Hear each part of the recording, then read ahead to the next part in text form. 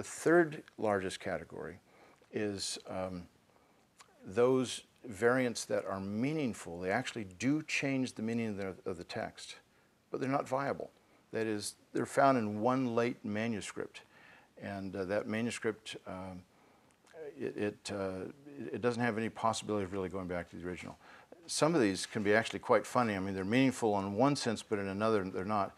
Like in 1 Thessalonians 2:7, there's a major textual problem where Paul says that he and Silas became either gentle among the Thessalonians or they became infants among the Thessalonians.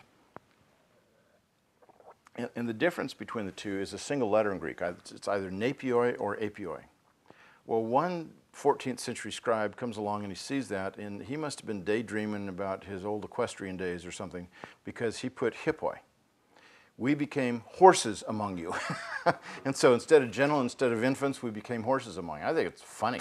And I don't think it was on purpose, but it ends up being a meaningful variant that is so meaningful it becomes stupid. I mean, it's silly, but that's still that kind of variant.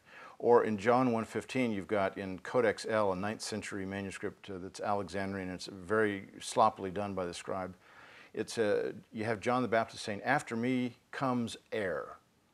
That's because the word that he's supposed to use is aner. After me comes a man, whom I'm not even worthy to loosen the sandals of his feet, you know. But the word for man is aner, and the word for heir is aer. He dropped the new, left out a new, and so after me comes heir. So I guess Jesus is a phantom after all, you know. But you know, it's kind of a meaningful variant, but also kind of a funny one. But you do have meaningful variants among late manuscripts that nobody gives them any credibility of going back to the original. The word of the Lord versus the word of God, when you got a couple late manuscripts that have the word of God instead of the word of the Lord in one place. And that's our third largest category.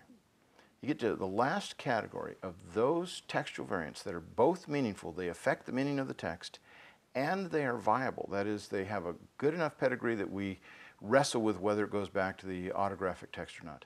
It's less than 1% of those 400,000 variants. In fact, it's perhaps a very small portion of that 1%. It's not 4,000 textual problems. My guess is probably about 1,000 textual problems that are both meaningful and viable. And one instance would be Romans 5:1, a very famous textual problem, where Paul says, "Therefore, having been justified by faith, we have peace with God." Well, some manuscripts, in fact, most of our earlier manuscripts have, "Therefore, having been justified by faith, let us have peace with God." And the difference in Greek is a single letter difference. It's either the word echomen or the word echomen. You might not have even heard that difference. It's echomen with the a, echomen with the o. And yet both of those words in first century Greek would have been pronounced as a long o. So it's either the difference between echomen or echomen. And I think it's an early error of hearing from a very, very early scribe who misheard what Paul said. And in fact, I think it's that scribe who made that mistake originally, but Paul would have corrected it. But nevertheless, the point is that there's a thing that's a meaningful and a viable variant, and yet what does it affect?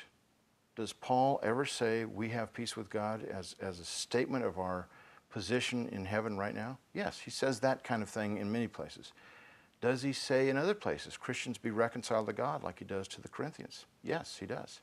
And so in both senses, Paul could make that kind of a statement. The question that we're asking is not which one fits into Pauline theology, but which one fits into that passage. And so the value of knowing about these textual variants is how they affect our exegesis and our exposition, not how they affect our theology.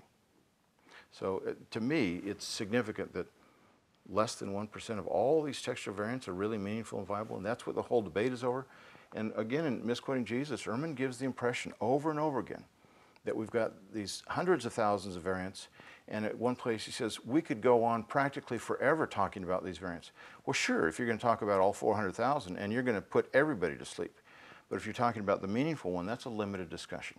And so he gives an impression that the meaningful and viable variants are every bit as common as the ones that are neither meaningful nor viable.